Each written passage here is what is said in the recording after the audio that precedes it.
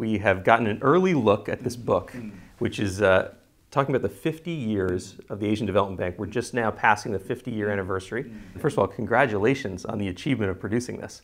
Yeah, it took us almost 3 years to produce this book because we wanted to make this book a kind of history of ADB, but also about history of evolutions of Asian economy in these 50 years. There's a remarkable chart in this book where you show from the year 1900 to around 1950, 1960 per capita income, and it's basically flat. It's not moving. That's right. And in fact, around the time the Asian Development Bank was founded, I think poverty in Asia was worse than in sub-Saharan Africa, that's and right. much worse than in Latin America. Yeah, that's right. Per capita GDP basis, it was much poorer. Korea, for instance, was poorer than Ghana and so on.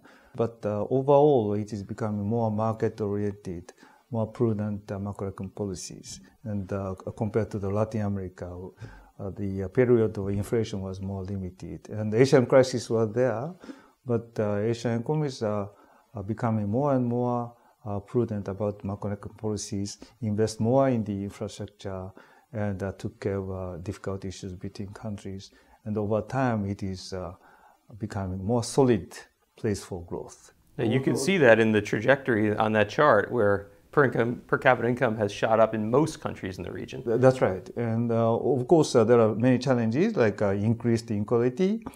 330 million people are still under the absolute poverty of $1.9 a day, and gender equality should be improved.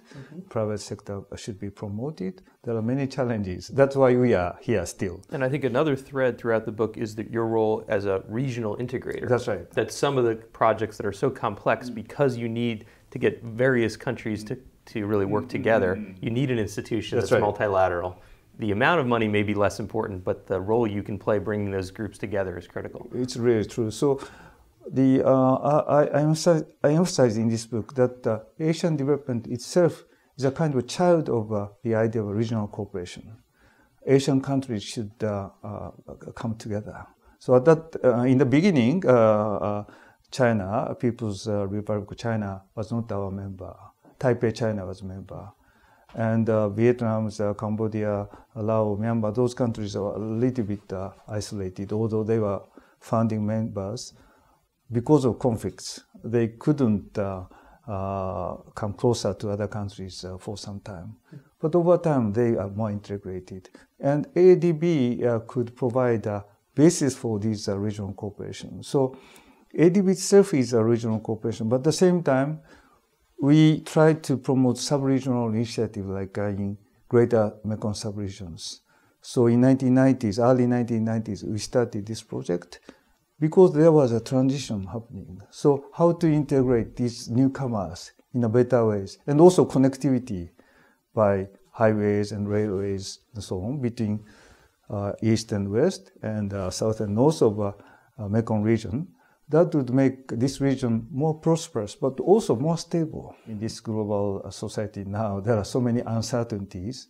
Asia is relatively more stable, but at the same time, we should be careful that how to manage these issues between countries, for instance. That is a very important challenge. It is a complex time, and in fact, one of the things that you've done in a complex time when there's the inability to raise lots of new funding from donor governments is you found a new approach, which is merging the capital that you use to make traditional loans with the concessional loan, Asian Development Fund. It was quite a controversial, quite a difficult decision. The book details some of that. Give us the insider view. What was it like to actually merge those two balance sheets together and create almost double or maybe 60% more lending since you've done that? So we had the two windows. One is for concessional operations, that is grant and concession loans. It had the equity of $30 billion.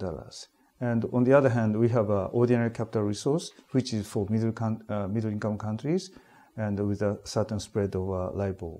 And it used a lot of leverage. So the paid-in capital was $7 billion. But over time, because of income build-up, it was 17. But compared to ADF, $30 billion, which is for concession limited.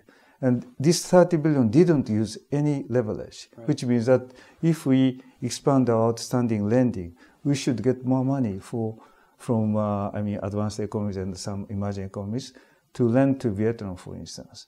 But does it make sense? Vietnam has been a very good borrower. They have never, defaulted. So why do we need to keep our money just to relent to those countries? We can use leverage, which means we can issue bond for this one. Why do we need to have two separate windows? That is my basic idea. So there was an idea, but I thought as far as the ADF equity is used for the original purpose of a donor's contribution, which is to support poor countries, to support poor people. We can merge it because these are two windows under one institution, ADB, and we can do it without the charter treaties changes. We can do it with the support of donors and shareholders of ADB. But you didn't get that support right away, right? This was a big idea. I know there's mention in the book that one of your largest shareholders, the United States, gave you some immediate pushback. Tell us how that process went. Yeah, because in the beginning, maybe they thought this is to use soft windows equity, ADF equity, which is for the poor countries, to use for middle-income countries.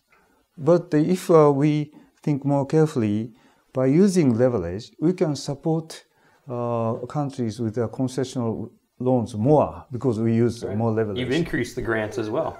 And also we can increase our grants because we can gain more income because of larger operations. And we can transfer that money to remaining ADF. It is only for grant. So we can increase all the elements of operations, middle-income countries, non-concessional loans, concessional loans, and also grant operations by having bigger income based on the bigger leverage. And also the donors would benefit because they don't need to replenish ADF every 4 years by a very large amount. They are faced with the budget constraint. They must support climate change. They must support so many things.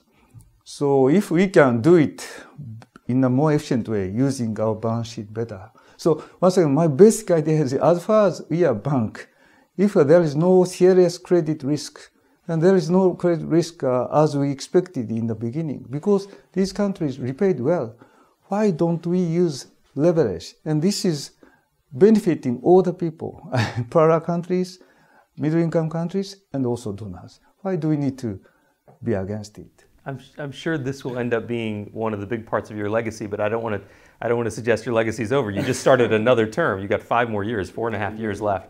What can we expect from the rest of your presidency? Is there anything that you're working on now that could be at the scale of this kind of merger that you created? I'm not so ambitious about what I can do because my attitude is I would do what I should do at that moment. And at this moment, what I'm caring about is how to support COP21 initiative, and we are doubling our climate finance.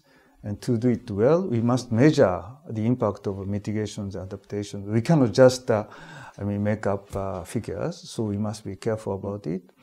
Another point is infrastructure discussions, and as I said, we had a report of new measure of infrastructure needs. That is $1.7 trillion a year for Asian developing countries.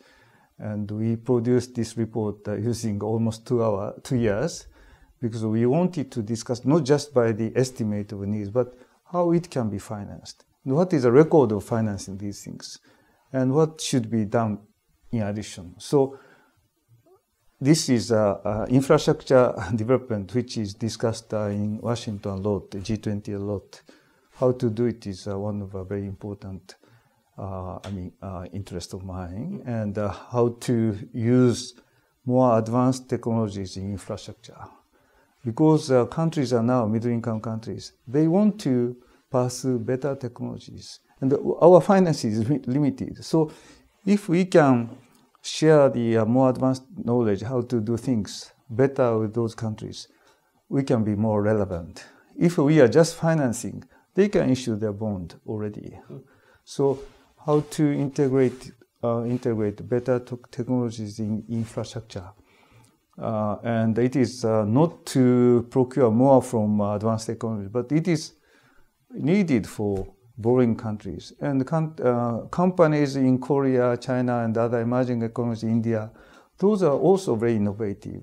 And we should induce those new technologies more by our procurement policies. I noticed in the book there was reference to the very first loan that was made by the bank and that it took 1 year. And I thought, that's not that long if you think about how long it takes to prepare projects now. But as you say, the current situation is very different with safeguards.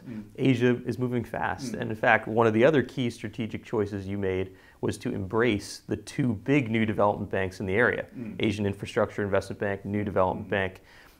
Tell us about that choice, because a lot of people thought, including the Obama administration, that, well, maybe these are not good, especially the Asian Infrastructure Investment Bank. Maybe this is something we shouldn't engage with. You've taken the opposite approach. How has that played out so far? And tell us about your thinking. I think it is going very well. And about AIB, for instance, I met Mr. Jin, the president of AIB, 9 times in these 2 years bilaterally. And we discussed a lot of issues, how to co-finance projects, what are the important elements of safeguard policies, and how can we strengthen our human resources ourselves, because we need more, sector expertise and so on. So how can we do it, and how we can make our system more efficient, and what's the difference between these two institutions? Like they don't have a resident board. We have a resident board of 12 executive directors, 12 alternative directors.